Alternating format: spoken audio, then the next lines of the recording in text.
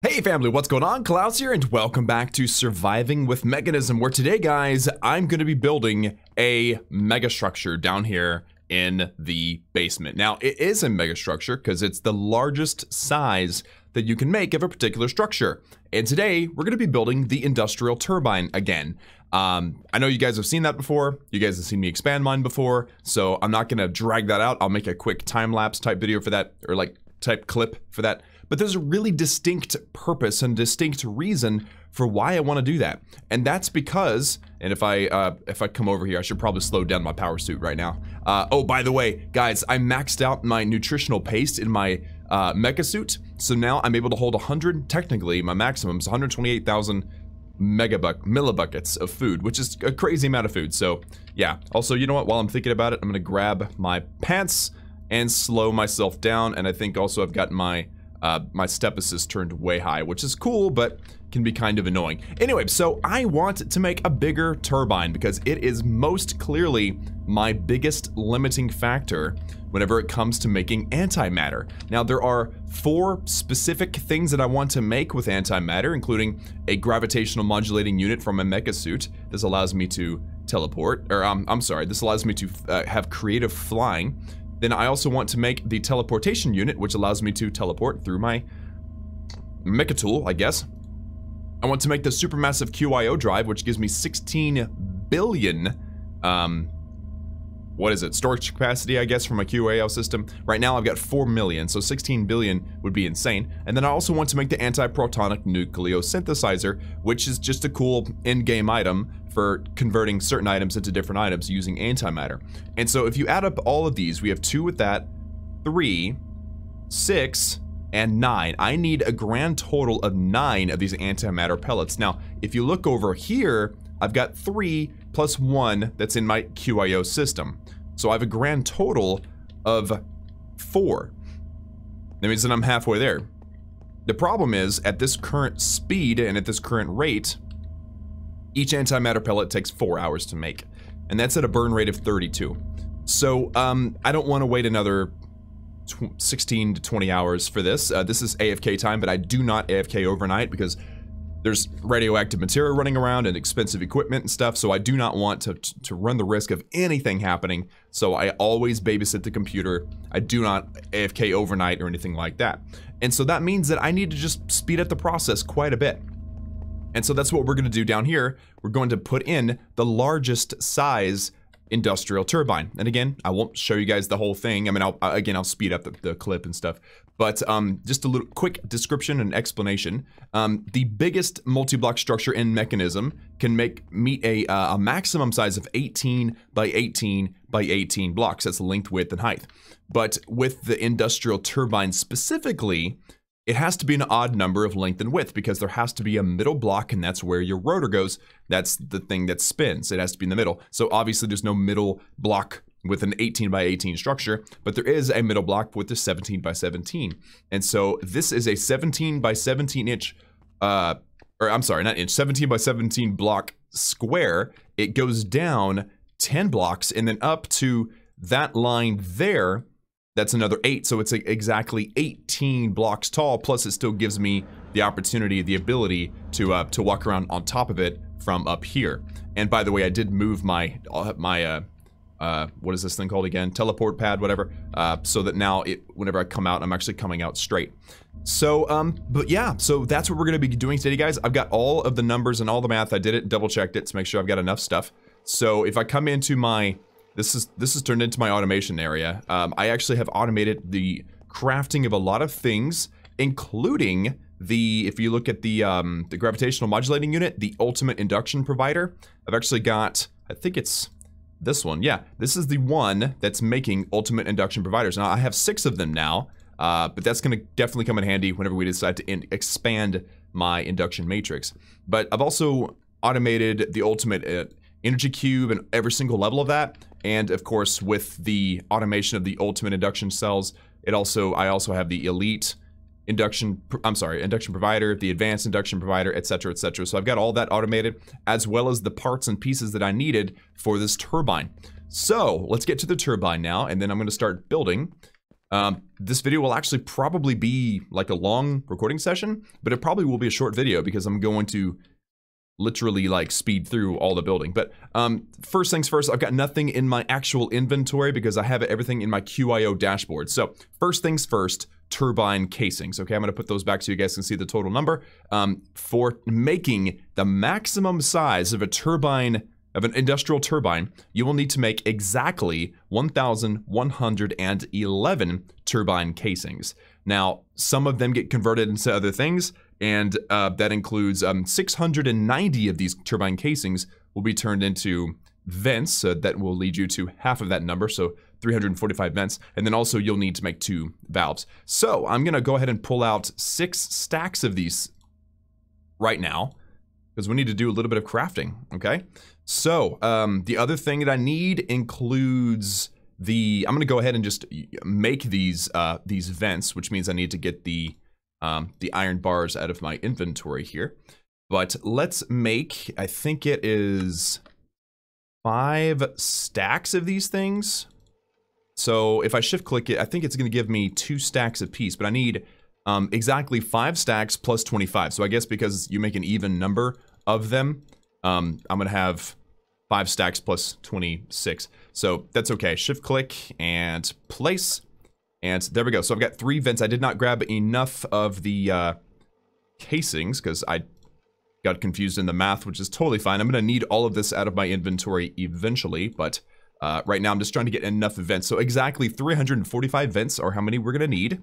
So let's go ahead and shift click this once again. And I'm just gonna do this manually because I don't want to over make items.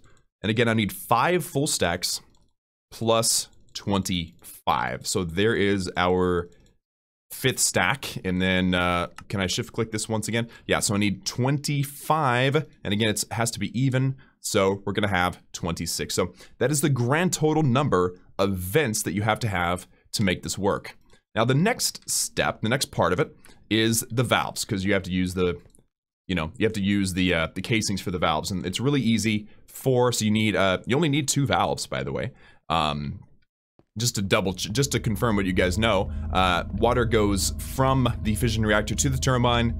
I'm sorry, steam goes from the fission reactor to the turbine, and then water comes back. So you only need 2 valves, but the water comes out of the turbine, not from a valve, but from the vents. But the other valve is used for extracting the power. So, that's important. So let me grab, I think it was those, was it the red squares? I think it's the red squares. Make a few of these valves. There we have it. And I've got a few extra turbine casings. I might have miscalculated a little bit. It was a lot. It was a lot to think about. Okay, so next step, we're going to we're going to investigate all the other parts, okay? So the next part that I'm gonna look into is the pressure disperser. Remember, right above, you know what, I'm not gonna explain it all, you guys have seen it before, but the pressure disperser has to be right next to the rotational complex. That's what spins the rotor. And I need exactly 224, which is how many I have there. Then I also need 218 of the saturating condensers, which is here. And that goes next to the electromagnetic coils, which goes directly above the rotational complex, and that's what creates the power. So I need to make those coils. I haven't made them yet. And then we also need 838 structural glass. Now I had some, so I ended up with 841, but 838 exact numbers. So the things that we need to craft right now include the rotational complex, which, I've got all the parts up here. So I'm gonna grab some steel. Where's my steel? Am I out of steel? Or am I just not? Oh, there we go. It's exactly 2,000. It's kind of hard to see that. Steel, infused alloy, and forgot what else I needed for this. Rotational complex. Oh, the red squares. Okay, well, I have those. Awesome. So I need 1 of these. This is obviously going to stay. That's the very top. That's the thing that spins your rotor. So moving on, we're going to make 14 rotors. And this is very simple math here. I don't have enough steel, or maybe I don't have enough of the infused alloy. Let's go ahead and just grab plenty. So remember, it's an 18 block structure from height. You have a bottom and a top. So that's 16. Plus you have the 2 levels with vents. You subtract 2 more from that, so you have 14. So you need 14 of these rotors. Unfortunately, they do stack, so that's awesome. And then I need to make the blades, which you make double of the amount of blades as you have rotors. So I need 28. So I'm going to go ahead and grab a little bit more steel. Actually, I'm going to grab a lot more steel, and I'm going to grab a lot more infused alloy. All right. So 28 of these. And again, fortunately, they do stack, so that is a blessing. Okay, and then the last thing I need to make, and hopefully I'm not forgetting anything, I don't think I am, is the electromagnetic coil, which requires, and I'm gonna need, what you do is you take the number of blades you have, you divide it by 4. So you have 28, divide that by 4, you end up with 7. So I actually need exactly 7 of these electromagnetic coils, which means I need 7 of the energy tablets. So what? Oh, okay. it moved. That was really weird. But yeah, so I need exactly 7 of these energy tablets. And then I can finish the crafting portion of this video off. Oh, I gotta get some gold too. My bad. Okay. So I can't shift click, obviously, but I think they do stack. So that's nice.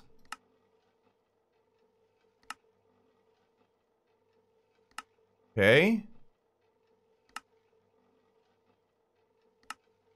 There we go. All right, so I'm gonna put away the material here. I've got lots of stuff that's gonna be in the QIO dashboard that I'll be reaching in and grabbing as I build. But once again, just to recap, you need 1,111 casings. That's for casings, but also to make a few things, including your vents, which you need 345, and 2 valves. You also need 1 rotational complex, which is here. You need 224 pressure dispersers. You need 14 rotors and 28 blades, 7 electromagnetic coils, and then 218 saturated condensers and 838 structural glass. So guys, now I'm gonna run downstairs and we're gonna start building. But first I'm gonna turn this off because I'm gonna be down there for a long time. I don't like it running while it's dark. So guys, I'll cut the face cam and I'm gonna get to work. Enjoy the music.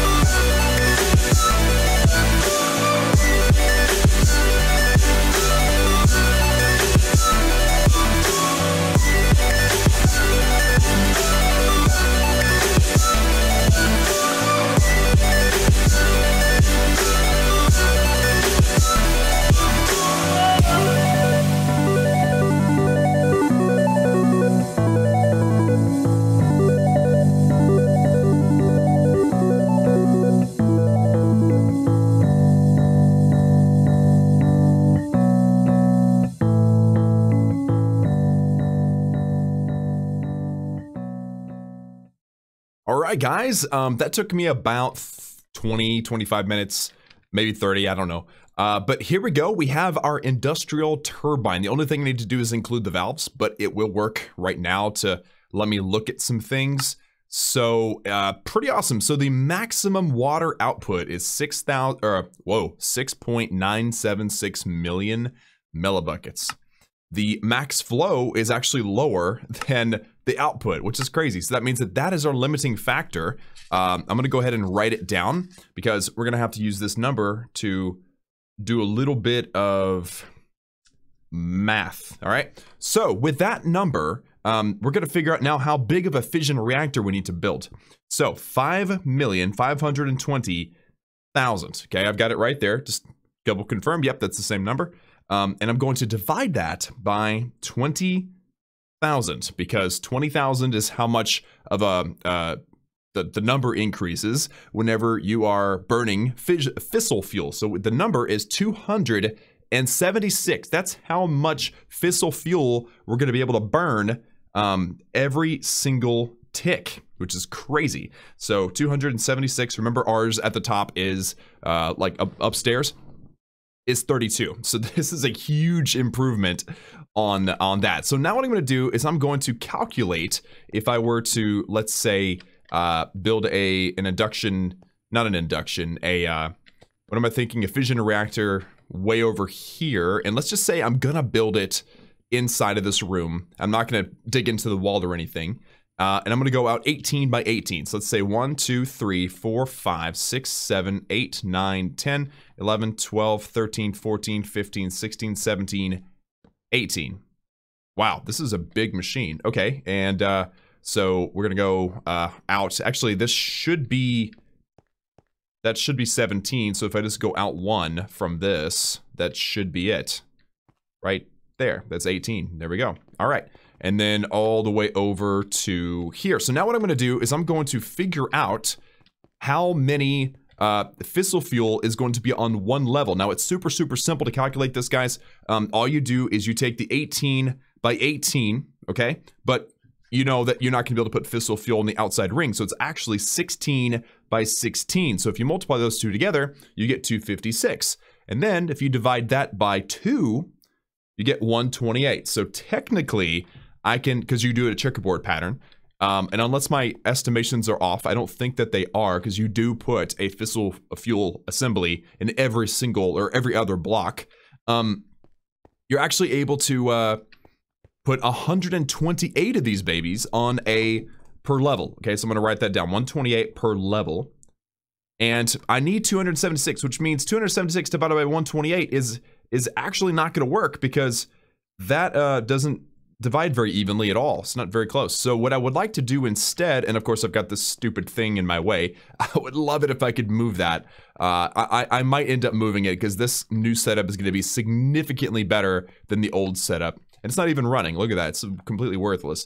Okay, so what if we were to do something a little bit smaller? What if we were to make it to where it'll come up to here? So I'm going to stick in the corner. So how big is this? This was 18, 17, 16, 15, 14. This is 13. Okay, maybe 13's better. Let's just look. Well, I've got to count out, don't I? 1, 2, 3, 4, 5, 6, 7, 8, 9, 10, 11, 12, 13. Okay. And what I like about that also is that it allows me to get to my the drop off to the waist down there in case I ever have to go down there.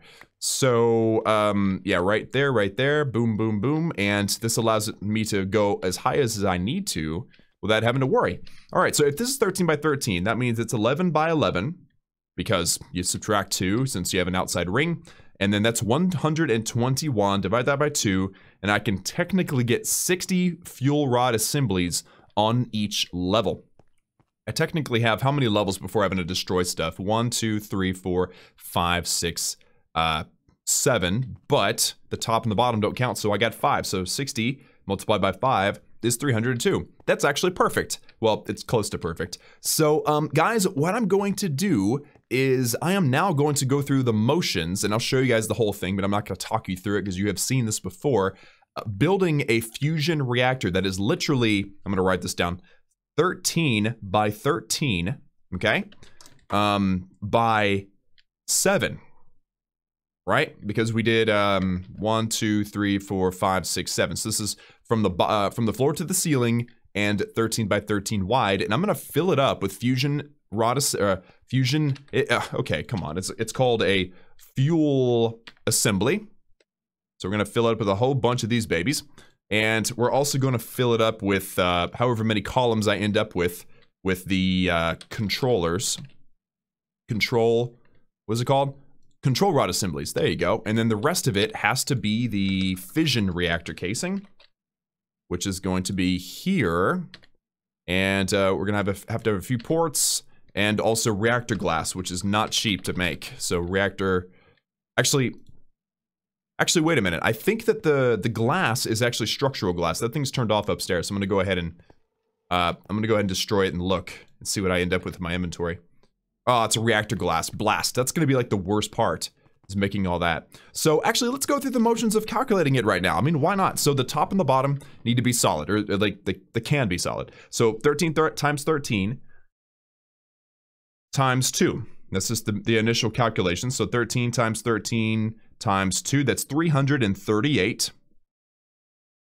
Plus the columns along the edges. So we've already done the top and the bottom, so that's 5 times 4, so that's 20. So plus 20 equals 358. Plus we're gonna have to have some valves, right? How many valves do we need in a fission reactor? I think it's just 2, but I'm gonna confirm here. So we have, oh no, it's 4. So we have the fuel in and the radioactivity out, and then the coolant in and the coolant out. So we need 4 of the valves, which mean, or ports, which means I need 8 more of these reactor casings.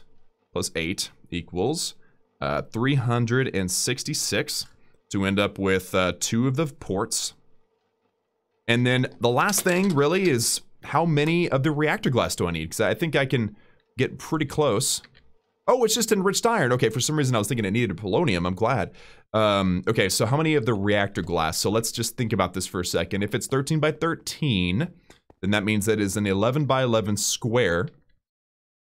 Well, that's an 11 in depth, and then the height is going to be 5. So 11 times 5 is 55. Multiply that by 4, because there are 4 sides, and that's going to be 220 reactor glass minus the, I'm sorry, I wrote down 2 ports. We actually have 4 ports. So since we're going to be putting ports where glass would be, we actually only need 216 reactor glass. Cool. So I've got everything I need here, guys. I'm going to begin crafting, and I'll bring you along with me.